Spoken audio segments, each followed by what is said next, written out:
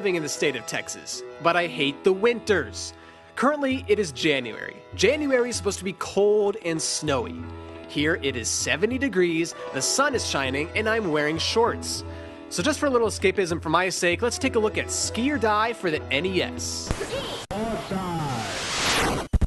So if you've ever played Ski or Die's cousin Skate or Die, you'll very quickly see a strong resemblance. Same basic overworld, same tubular 90s vibe, only with a shopkeeper who kind of looks like a gay Randy Quaid. The guy is easily 30 times scarier than Skate or Die's shopkeeper. Easily. And also like its predecessor, Ski or Die is a compilation of 5 simple minigames.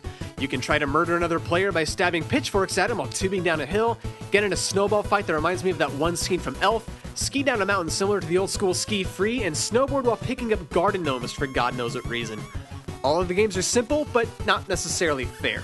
I'm mostly talking about the 5th game, Acro Aerials. It's sort of like the Swan Dive game in track and field. I have no idea how I'm supposed to play it, so I just mash buttons and see what happens.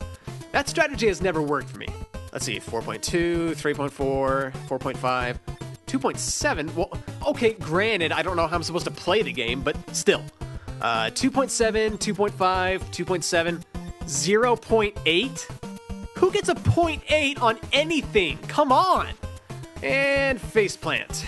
Wonderful. Let's see. Oh, and he ranks me higher than everybody else, too. That's great. Thank you, judge number 4. But if at any time you get tired of putting up with any of the game's bullcrap, press select. Or as I like to call it, the win button. Watch. And no, that was not an editing trick. It seriously does end the game wherever you are, and it doesn't even erase your score. This probably opens up the opportunity for the fastest speedrun of any game ever. In fact, I timed myself and found out that if using the win button, one can complete the game in as little as 55 seconds. You could complete this entire game 2 times before you finish watching this vault. Even without the win button though, Ski or Die is still incredibly short. Taking your time, it only takes you a little over 10 minutes to do everything there is to do. It just goes to show how much games have changed over the years. Nowadays, cinematic quality, visuals, and story are commonplace, but rewind to the 90s and it's all about simplicity and nonsense. We miss you, 90s.